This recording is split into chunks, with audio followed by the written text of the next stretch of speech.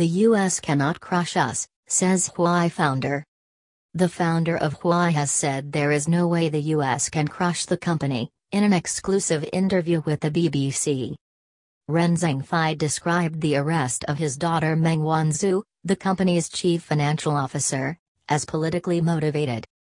The US is pursuing criminal charges against Huawei and Dems Meng, including money laundering, bank fraud and stealing trade secrets. Huawei denies any wrongdoing. In his first international broadcast interview since Dems Meng was arrested, Mr. Ren dismissed the pressure from the US. "There's no way the US can crush us," he said. "The world cannot leave us because we are more advanced. Even if they persuade more countries not to use us temporarily, we can always scale things down a bit." However, he acknowledged that the potential loss of custom could have a significant impact. "Even if they persuade more countries not to use us temporarily, we can always downsize and become smaller," he added. Should we worry about Huawei? Who is Ren Zhengfei? Why Huawei matters in 5 charts. What is 5G? Who is Meng Wanzhou? What else did Mr. Ren say about the US?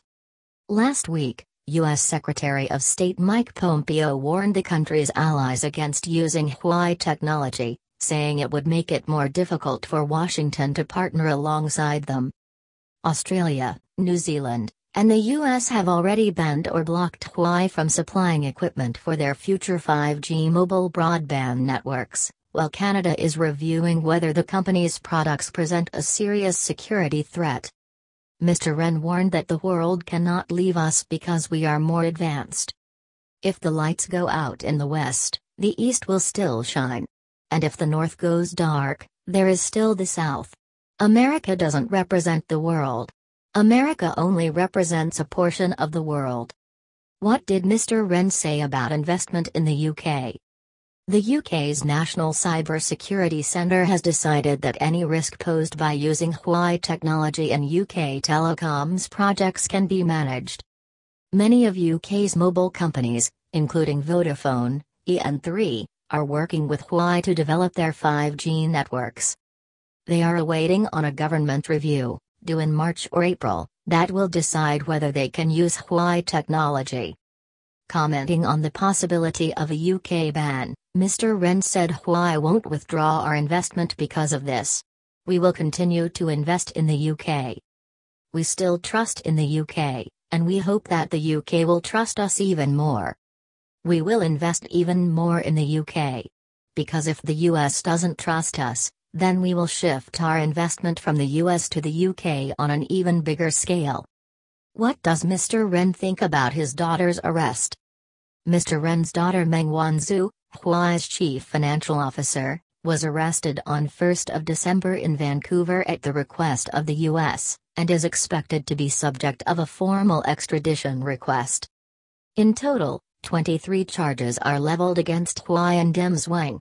The charges are split across 2 indictments by the U.S. Department of Justice. The first covers claims Huawei hid business links to Iran, a country subject to U.S. trade sanctions, while the second includes the charge of attempted theft of trade secrets. Mr. Ren was clear in his opposition to the U.S. accusations. "Firstly, I object to what the U.S. has done. This kind of politically motivated act is not acceptable. The U.S. likes to sanction others. Whenever there's an issue, they'll use such combative methods. We object to this. But now that we've gone down this path, we'll let the courts settle it." What did Mr. Ren say about Chinese government spying? Huawei, which is China's largest private company, has been under scrutiny for its links to the Chinese government, with the US and others expressing concern its technology could be used by China's security services to spy. Under Chinese law, firms are compelled to support, cooperate with and collaborate in national intelligence work. But Mr. Ren said that allowing spying is a risk he wouldn't take. The Chinese government has already clearly said that it won't install any backdoors. And we won't install backdoors either. We're not going to risk the disgust of our country and of our customers all over the world, because of something like this. Our company will never undertake any spying activities. If we have any such actions, then I'll shut the company down. Is Huawei part of the Chinese state? Analysis, Karishma Vaswamy, BBC Asia business correspondent. For a man known as reclusive and secretive, Ren Zhengfei seemed confident, almost cocky in the conviction that the business he's built for the last 30 years can withstand the scrutiny from Western governments.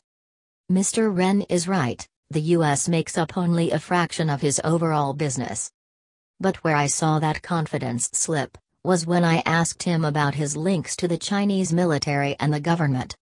He refused to be drawn into a conversation, only to saying that these were not facts, simply allegations. Still, some signs of close links between Mr. Ren and the government were revealed during the course of our interview. He confirmed to me that his daughter Meng Wanzhou was carrying a passport usually issued to China's government employees when she was arrested in Canada. But he explained that this was an old expired passport of Meng's and not because his family curried special favor with the government. He also confirmed that there is a Communist Party committee in Huawei, but he said this is what all companies, foreign or domestic, operating in China must have in order to abide by the law.